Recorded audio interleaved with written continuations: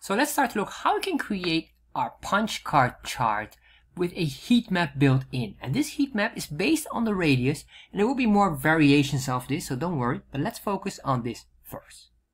So let's start to look how we can create a punch card heat map structure or chart in chart.js 4. So first of all, this is based on our punch card chart. That is another video. Please watch that video first. So what we're going to do now is we're going to scroll down here. We're just going to work on the background color, because basically a heat map would indicate a intensity of color depending on certain values. This could be the size, but it could also be another item. For example, how much the project would cost. For now, I will just going to use the size, and I will make another video for that where we have different variables based on it. However, here we're just going to grab the size. Let's start to work on this. First of all, I'm going to scroll down here and just say here clip, and let's make that 100 pixels. Save, refresh. There you are. So now it works nice, except for this, but that's alright.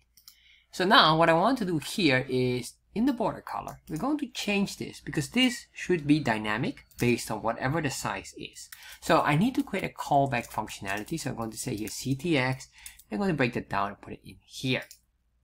So what we want to do now first is to understand what is ctx or what is in there. Let's do a console log for ctx, refresh, and then you can see, of course, right now it becomes black. Don't worry about that because we didn't define a color. So chart.js gets a default color.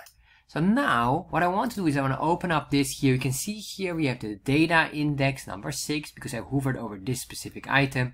You can see here the value is 25 for the custom, which is the radius. And you have here the 6 and the 0, and everything looks all fine here. So what do we need here exactly? Well, I need to know this custom here, basically this value of r.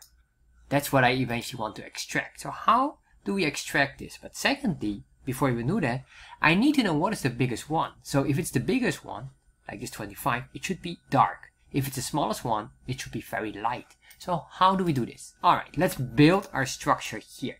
First thing what I want to do here is I want to get the data set, because that will become important. And if I open up the prototype where we have more objects, you can see here the data set and the data set index number.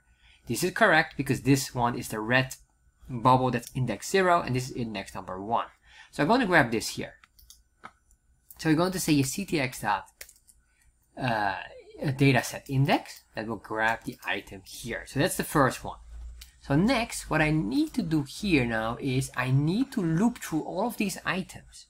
So to do that, I'm going to create a constant, and I'll call this our data array, where we get all the data points in an array. We have to create our own array and extract the r value, which is the radius.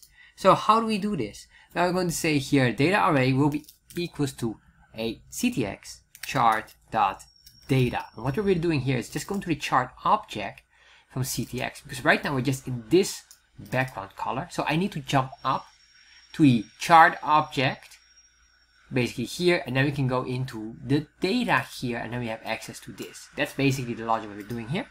So I say here data sets, which index number 0, or depending on the color, or depending on the data set. So I'm going to grab this one here. So if it's dynamic, that will be important later on. So I'm going to put that in there. And then we're going to say a data map. So I'm going to use the map method here because I want to create an array where we loop through all these items. So what I'm going to grab here, I will say here, this will be the shorthand of data point, comma, index. And then we have here a function, arrow expression. And all I want to do here is I want to return what exactly the data point, but then the r of it. So if I do a console log, you will see exactly what I'm talking about. If I have here the data point, which basically indicate this, whichever we are in. If I save that, refresh, you can see here if I, alright, once I hover over or do something, you can see it works. It grabs us the values, but this gives us all the values. I don't want that. So I say here .r, just to get the r values. And you can see we have multiple times of 10, that is correct, 3 times the 10 here. And I have 25. Alright, so now we have this here. So we have this, all I want to do now is say return. Just give me this value, whatever you have in your database, or not in the database, whatever you have in the loop. So what I'm going to do now is the following. If we do console log of our data array, we should have now an array with all the R values there you are. So now we have this. All I want to do now is get the maximum value.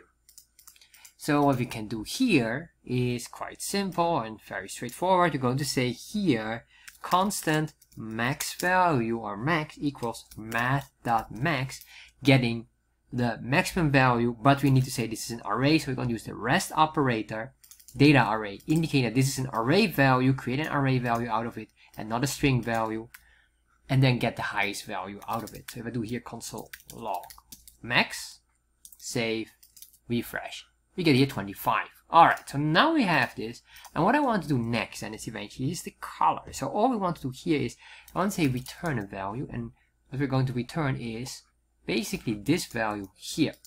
If I just do now return like this, save, refresh, it becomes solid red. But of course, what I want to do is, I want to make this dynamic.